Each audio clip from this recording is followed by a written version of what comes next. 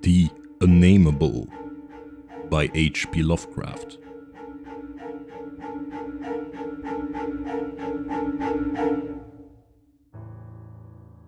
We were sitting on a dilapidated 17th century tomb in the late afternoon of an autumn day at the old burying ground in Arkham, and speculating about the Unnamable. Looking toward the giant willow in the center of the cemetery, whose trunk has nearly engulfed an ancient illegible slab, I had made a fantastic remark about the spectral and unmentionable nourishment which the colossal roots must be sucking in from that hoary charnel earth. When my friend chided me for such nonsense, and told me that, since no interments had occurred there for over a century, nothing could possibly exist to nourish the tree in other than any ordinary manner.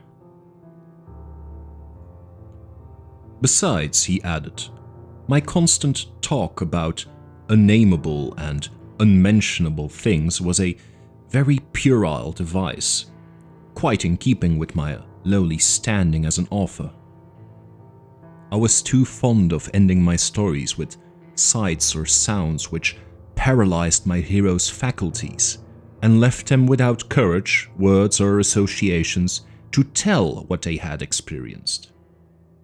We know things, he said, only through our five senses or our religious intuitions, wherefore it is quite impossible to refer to any object or spectacle which cannot be clearly depicted by the solid definitions of fact or the correct doctrines of theology, preferably those of the Congregationalists, with whatever modifications tradition and Sir Arthur Conan Doyle may supply.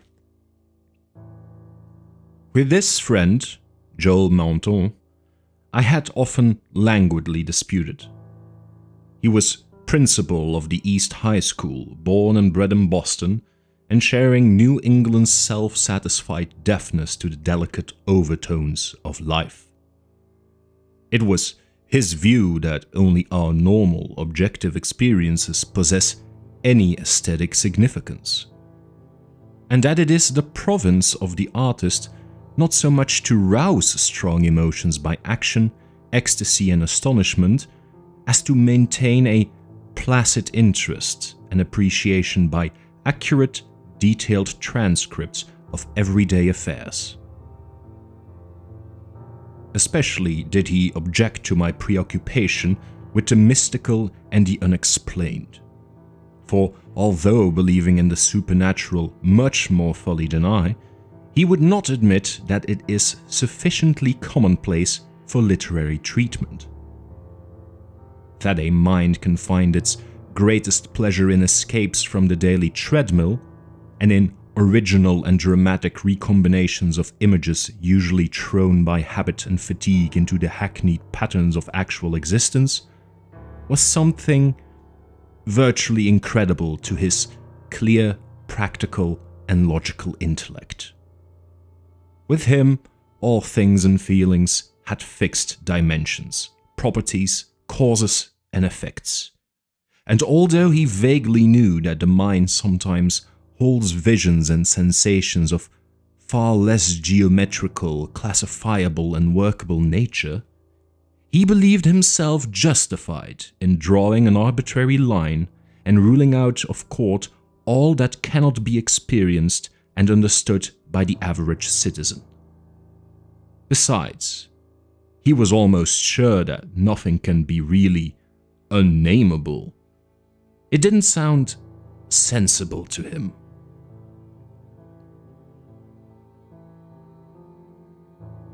Though I well realized the futility of imaginative and metaphysical arguments against the complacency of an orthodox sun-dweller, something in the scene of this afternoon colloquy moved me to more than usual contentiousness. Crumbling slate slabs, patriarchal trees, and the centuried gambrel roofs of the witch-haunted old town that stretched around, all combined to rouse my spirit in defense of my work. And I was soon carrying my thrusts into the enemy's own country. It was not indeed difficult to begin a counterattack, for I knew that Joel Monton actually half clung to many old wives' superstitions, which sophisticated people had long outgrown. Believes in the appearance of dying persons at distant places, and in the impressions left by old faces on the windows through which they had gazed all their lives. To credit these whisperings of rural grandmothers, I now insisted argued a faith in the existence of spectral substances on Earth apart from and subsequent to their material counterparts. It argued a capability of believing in phenomena beyond all normal notions.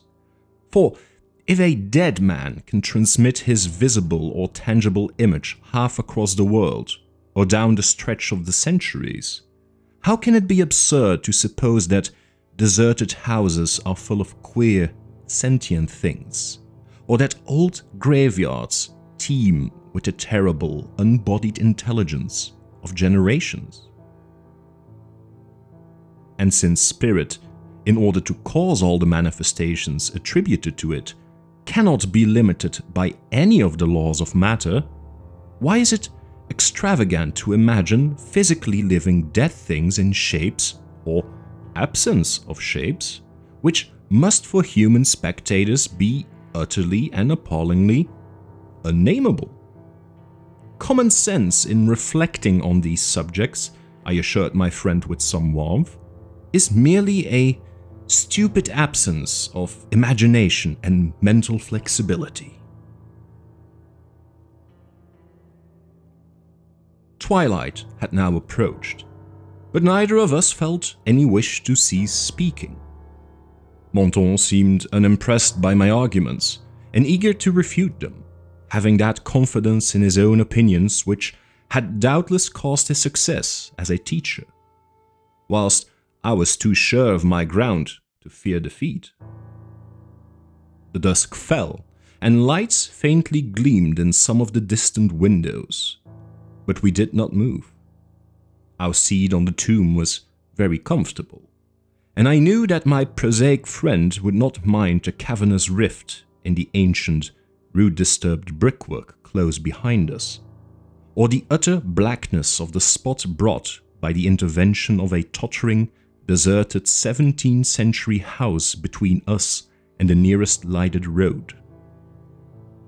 There, in the dark, upon that riven tomb by the deserted house, we talked on about the Unnamable, and after my friend had finished his scoffing, I told him of the awful evidence behind the story at which he had scoffed the most.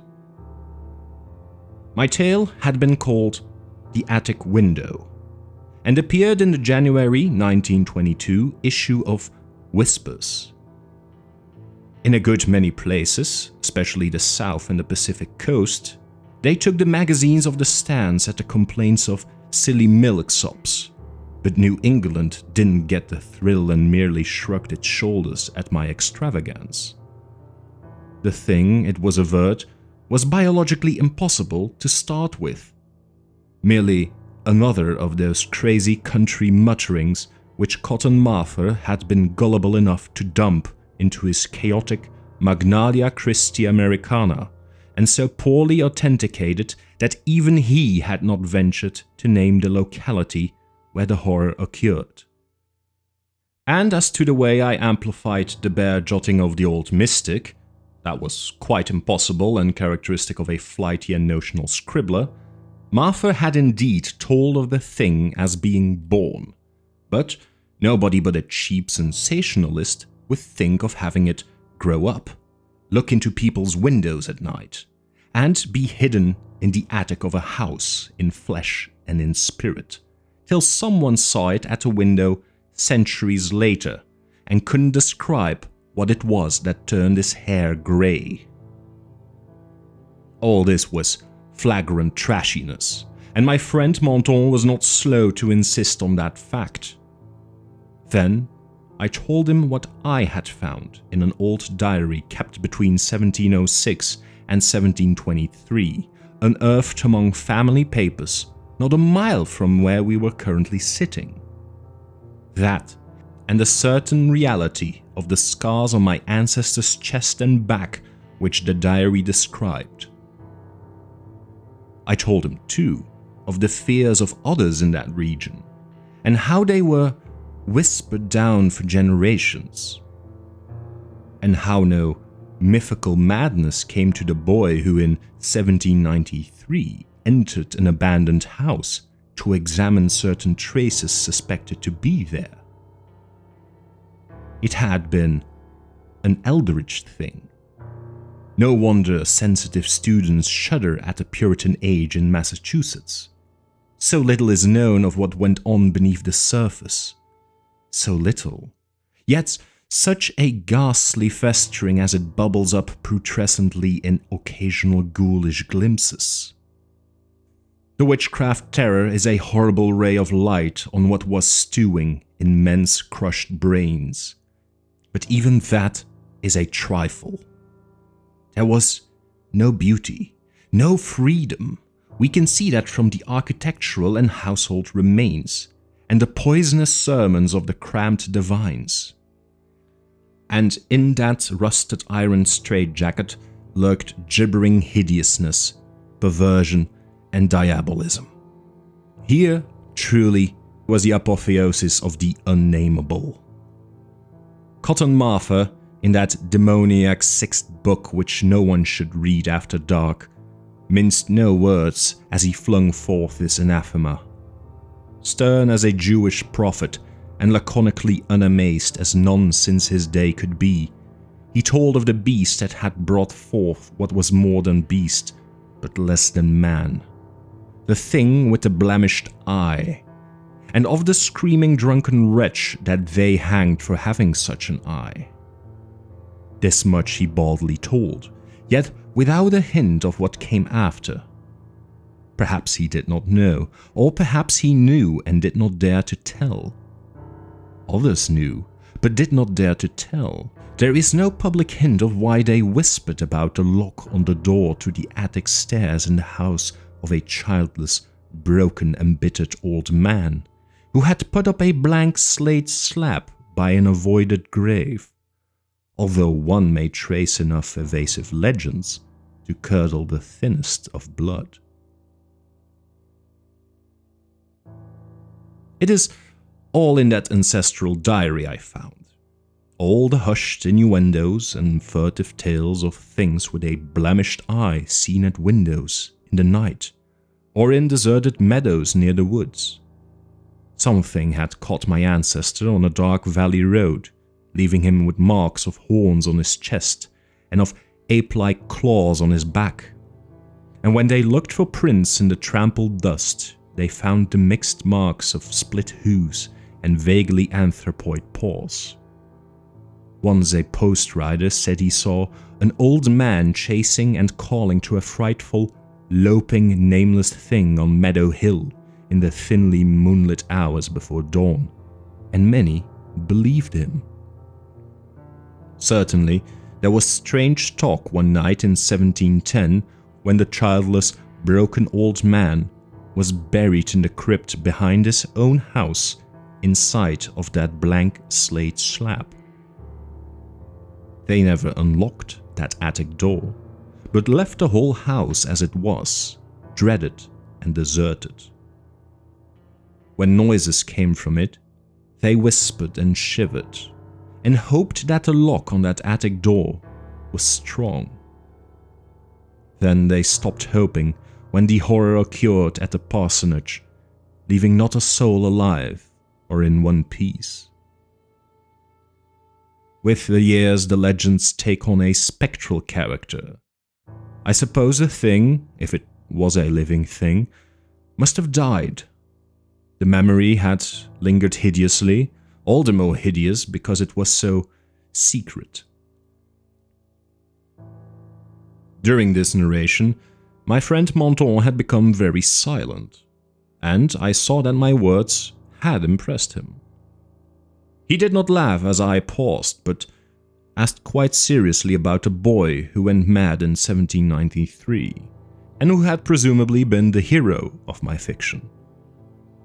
I told him why the boy had gone to that shunned deserted house, and remarked that he ought to be interested, since he believed that windows retained latent images of those who had sat at them. The boy had gone to look at the windows of that horrible attic, because of tales of things seen behind them, and had come back screaming maniacally. Monton remained thoughtful as I said this, but gradually reverted to his analytical mood.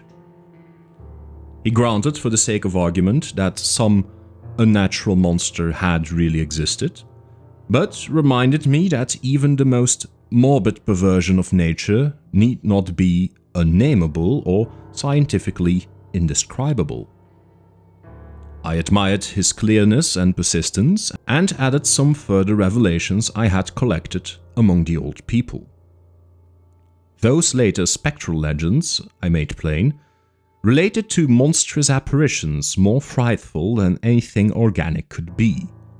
Apparitions of gigantic bestial forms, sometimes visible and sometimes only tangible, which floated about on moonless nights and haunted the old house, the crypt behind it, and a grave where a sapling had sprouted beside an illegible slab. Whether or not such apparitions had ever gored or smothered people to death, as told in uncorroborated traditions, they had produced a strong and consistent impression, and were yet darkly feared by very aged natives, though largely forgotten by the last 2 generations, perhaps dying for lack of being thought about. Moreover, so far as aesthetic theory was involved, if the psychic emanations of human creatures be grotesque distortions, what coherent representation could express or portray so gibbous and infamous a nebulosity as the spectre of a malign, chaotic perversion, itself a morbid blasphemy against nature? Molded by the dead brain of a hybrid nightmare, would not such a vaporous terror constitute in all loathsome truth the exquisitely, the shriekingly unnamable? The hour must now have grown very late. A singularly noiseless bat brushed by me, and I believe it touched Monton also, for although I could not see him, I felt him raise his arm. Presently, he spoke. "But is that house with the attic window still standing and deserted?" "Yes," I answered. "I have seen it." "And did you find anything there? In the attic or anywhere else?" "There were some bones up under the eaves. They may have been what the boy saw. If he was sensitive, he wouldn't have needed anything in the window glass to unhinge him. If they all came from the same object, it must have been an hysterical, delirious monstrosity. It would have been blasphemous to leave such bones in the world, so I went back with a sack and took them to the tomb behind the house. There was an opening where I could dump them in. Don't think I was a fool. You ought to have seen that skull. It had 4-inch horns, but a face and jaw something like yours and mine." At last I could feel a real shiver run through Monton, who had moved very near, but his curiosity was undeterred. "And what about the window panes?" "They were all gone. One window had lost its entire frame, and in the other there was not a trace of glass in the little diamond apertures. They were that kind, the old lattice windows that went out of use before 1700. I don't believe they've had any glass for 100 years or so. Maybe the boy broke 'em if he got that far. The legend doesn't say." Monton was reflecting again. "I'd like to see that house, Carter." "Where is it?" "Glass or no glass, I must explore it a little. And the tomb where you put those bones, and the other grave without an inscription. The whole thing must be a bit terrible. Ah, but you did see it, until it got dark. My friend was more wrought upon than I had suspected, for at this touch of harmless theatricalism he started neurotically away from me and actually cried out with a sort of gulping gasp which released a strain of previous repression. It was an odd cry, and all the more terrible because it was answered.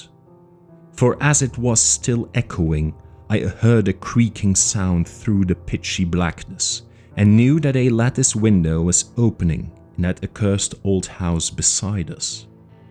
And because all the other frames were long since fallen, I knew that it was the grisly, glassless frame of that demoniac attic window.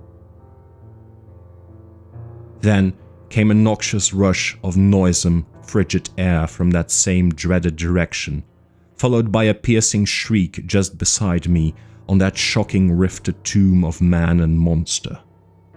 In another instant, I was knocked from my gruesome bench by the devilish thrashing of some unseen entity of titanic size but undetermined nature, knocked sprawling on the root-clutched mold of that abhorrent graveyard, while from the tomb came such a stifled uproar of gasping and whirring that my fancy peopled the rayless gloom with Miltonic legions of the misshapen damned. There was a vortex of withering, ice-cold wind, and then the rattle of loose bricks and plaster. But I had mercifully fainted before I could learn what it meant. Menton, though smaller than I, is more resilient, for we opened our eyes at almost the same instant, despite his greater injuries. Our couches were side by side, and we knew in a few seconds that we were in St. Mary's Hospital. Attendants were grouped about in tense curiosity, eager to aid our memory by telling us how we came there.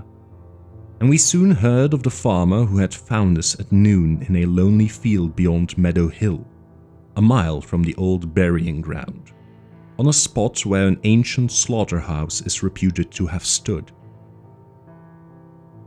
Menton had 2 malignant wounds in the chest, and some less severe cuts or gougings in the back.